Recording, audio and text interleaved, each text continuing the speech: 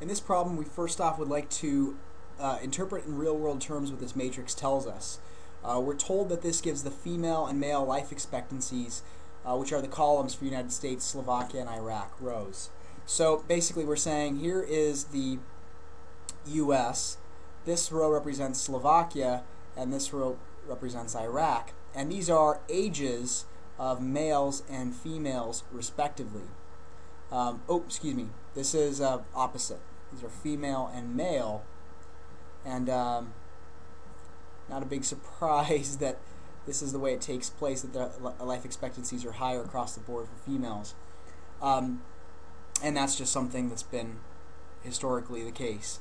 So the first thing we want to do is create two 3x1 matrices from the matrix given, explain what each represents.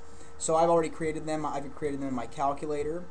So basically we're taking this guy and we're sort of splitting it down the middle. And so what are we doing here? Well, these are for US, Slovakia, and Iraq. These are the female ages of life expectancy. And then over here in matrix B, I created one where it has the male life expectancies for, again, US, Slovakia, and Iraq. We want to find the difference between the two matrices, explain what the difference matrix gives in real world terms. So we're going to exit out of here, and we'll just do, well, we could do B minus A or A minus B. It doesn't really matter. We just have to make sure we're keeping track of what we're comparing to what. So I'll do my females minus my males column. So I'll do A, minus matrix B, and so that gives me 5, 8, and 2.8. Well, if I just look at this, that's just the difference in the life expectancies. So all across the board in the U.S., females have a life expectancy of 5 years more than males. In Slovakia, it's 8 years more than males, and in Iraq, it's only 2.8 years more than males. So that's kind of an interesting comparison. I'm not really sure why that's the case. Why these differences are so vast and different, but they are what they are. So now next thing we want to do is create two 1x2 matrices from the first two rows. So all we're doing is we're creating two, I'm going to come over here and I'll just use C and D in case I need to reference the other two.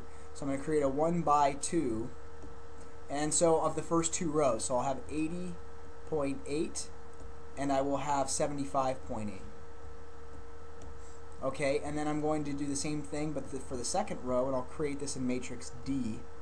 And so this will be again a 1x2, and in here I'll have 79.7 and I'll have 71.7. And so now the question is, well, we just created those. Now we want to find the difference between the matrices, explain what the difference matrix gives in real world terms. So I'm just going to take a second and I'm going to write this out. So we're going to do 80.8 and 75.8 minus the matrix, the 1x2 matrix that contains 79.7 and 71.7. So, well, let's find the difference. Of course, we could probably just do this really quickly in our head, but we'll just go ahead and do C minus D. And we get 1.1 and 4.1. Okay, well, what were these? This was the US matrix that contained female and male life expectancies, and this was the matrix for Slovakia that contained female and male life expectancies. So this value here is we get by subtracting these two values, and that's just how much longer females, how much greater, the life expectancy of females is between US and Slovakia. So the life expectancy is 1.1 years greater for females in the US. Same thing for males. Males live on average 4.1 years more in the US than they do in Slovakia. So next thing we want to do is we want to call the first matrix from part E U and the second matrix S. Find 1.02U minus 1.03S. And then give a possible real-world description of this of what this matrix represents. So we will, what I'm going to do is I'm just going to pull up my previous entry and come over here and just insert a 1.02, just a quicker way to do it.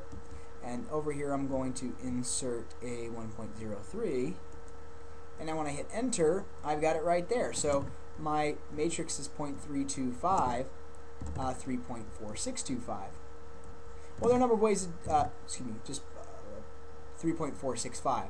Then a number of ways to really explain this. Well, as we've kind of been doing, 1.02 means there's a growth in the life expectancy in U.S. across the board for males and females. So basically we're taking this matrix and multiplying both of these values by 1.02. So for whatever reason, there's roughly a 2% increase in the life expectancy for females and males in the U.S. Now over here for Slovakia, there's a 3% growth for both females and males for whatever reason.